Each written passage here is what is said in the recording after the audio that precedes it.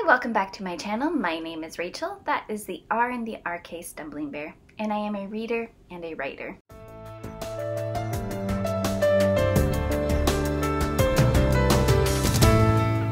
And today I am back to do another weekly wrap-up, and I've kind of forgotten what my weeks are, so I don't remember off the top of my head. First off, a channel announcement.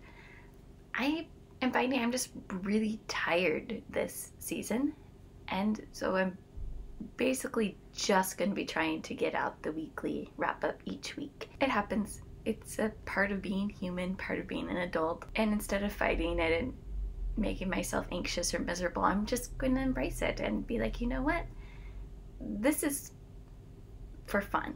All of this, like making videos, talking with you guys, watching your videos, all of that is just fun for me, and I want to keep it that way. So I'm not going to be stressing with trying to put out a lot of content because I just want to enjoy what we have. As I start to feel better, or if I have more energy, then you'll see more videos pop up.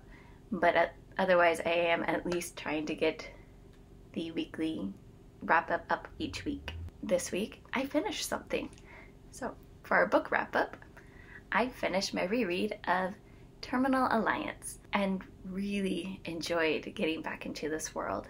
I recently finished the third and final book in the trilogy, and it made me immediately want to go back and restart the trilogy, and for good reason. This is a fantastic space opera that doesn't take itself too seriously. The premise of this series is humanity has gone feral, kind of like zombie-esque, except you're not dead, they're alive, but all the other behaviors that they've described reminds me of that. And this other alien race has stumbled upon them and found their history and their written records, and realizes they haven't always been feral, and so develops a cure.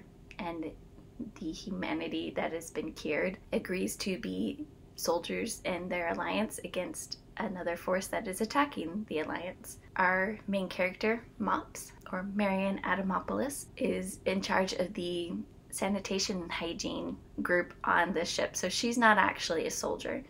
Her job is to make sure that everything on the ship runs smoothly, unclogs toilets, make sure the sewer lines are working, cleans up messes, that sort of thing. So shortly after a battle, her and her crew are trying to fix a sewer line that had been damaged, and they are in essentially hazmat equipment.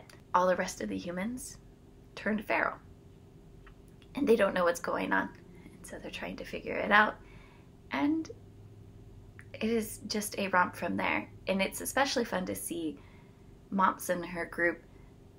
They solve problems with the knowledge that they have.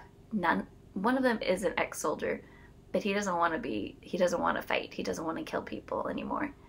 And so everybody else, all their solutions stem from the hygiene and stem from the sanitation and hygiene department. Yeah, the problem solving in this is just so much fun to see how their brains work and how things happen, especially because it's not typically what most people would think of in a space opera. I adored it. Again, for my reread. If you like space opera, I would say pick up this trilogy. Again, it's done, so you don't have to worry about waiting years or anything.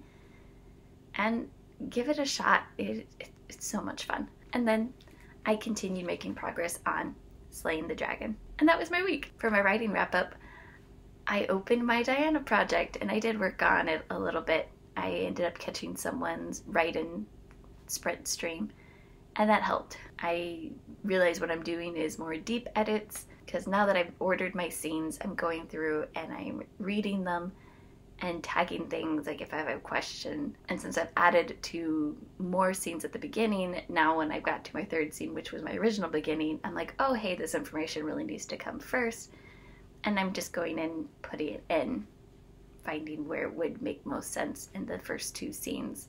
So then cutting it from the third scene, and then reworking things so that it flows smoothly. And I'm feeling good about it. Also, I mentioned it last week, and I'm just going to mention it again. So I was selected to be a host for the Worldwide Writeathon, and I was selected for a social stream on Saturday the 22nd.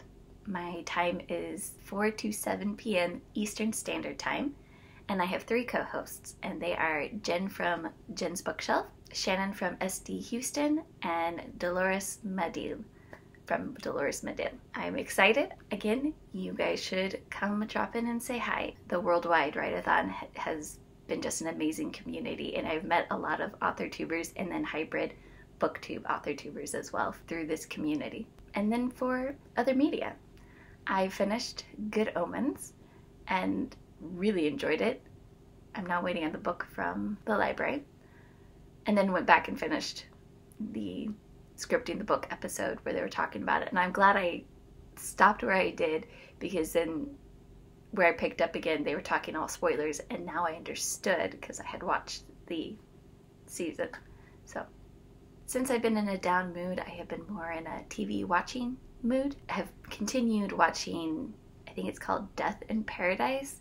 It's typically a white British DI who gets sent to this island in the Caribbean, San Marie, and then the other 3 are from San Marie typically. I think one time we did have a French detective, and then it's kind of a closed box mystery where, hey, you know, murder has happened and then these are our suspects, but how did they do it? How did it happen? Growing up watching the murder mystery at PBS every Saturday night, I have a lot of fun with these sort of shows. Oh, and I forgot to say at the beginning, but I am going to do my September stats because I forgot to do it last week. Well, no, I didn't feel very well last week, so I'm doing them this time. Okay, so for my September stats, my monthly goal is to read 8 books a month, and that is 4 novels and then 4 something else. And for the month of September, I read 7.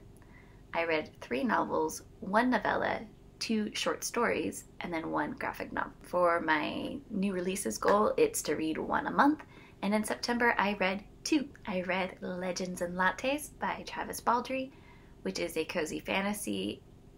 Definitely worth it.